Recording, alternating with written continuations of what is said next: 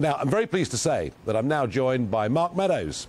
And Mark, of course, was Chief of Staff in the White House to Donald Trump. Mark, welcome to GB News. Thank you for joining us.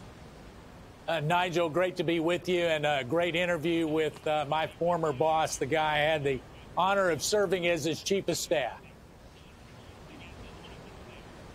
Well, Mark, I have to say, you know him very, very well. You've seen him in his good moods and his less good moods. And I know the pressure is still on him. I know that following January the 6th, people are being indicted. It's demanded they appear before committees. It's as if the Democrats believe or want to believe that you guys attempted some kind of coup on the 6th of January. How heavy is all of that weighing on you and weighing on him? Well, obviously, it weighs on everybody. I can tell you that, as you know, there have been subpoenas issued for me and a number of other people. The president has made it very clear that he is claiming executive privilege, and not because he has anything to hide, but just because it would set a dangerous precedent if all of a sudden you have a president who speaks to his senior aides, myself included, that's subject to a partisan inquiry long after you're out of office. So it weighs heavy on everybody. I can tell you I'm going to be honoring his executive privilege. It's not something that I have the ability to waive. It's not something that is mine. It's uniquely his, and he's claimed that.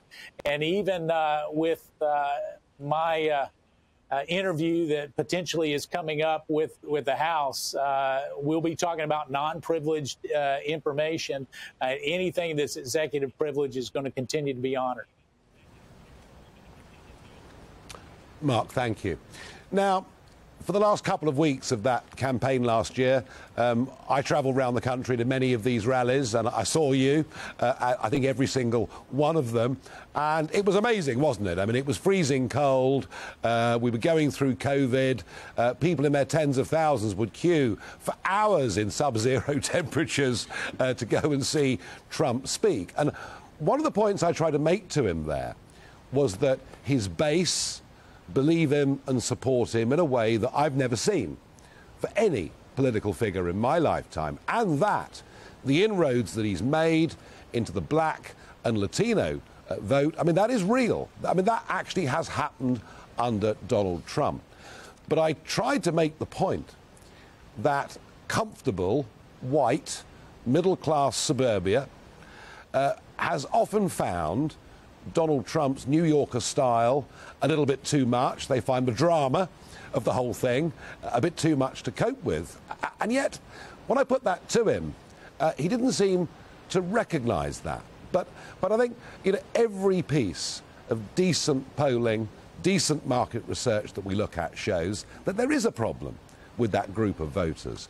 If he is going to run again, what, in your view, does he need to do to re-attract some of those people to the Republican Party and indeed his candidacy? Yeah, that's something, Nigel, I get to hear on a pretty regular basis. But I will say this: there's nothing that makes somebody a believer more than 10 to 11 months of Joe Biden. When you have Joe Biden in the White House and you start to look at Joe Biden and what he's done in terms of building back better. He's built back better the Taliban. He's built back better China. He's built back better, certainly, the drug cartel because of an open southern border. And so what we need to do is highlight those differences. And as you highlight those differences, I think what you'll find, Nigel, is that a lot of people may not like his style. They may not be used to that New York kind of take no prisoners kind of style, but they certainly do like his results. And so we have to do a good job of showing how it's affecting them on Main Street, whether that's in New York City or that's in Iowa or anywhere across the country. And I can tell you, high gas prices, high grocery prices, and the like is a constant reminder each and every day that the Donald Trump policies were actually good for the American people.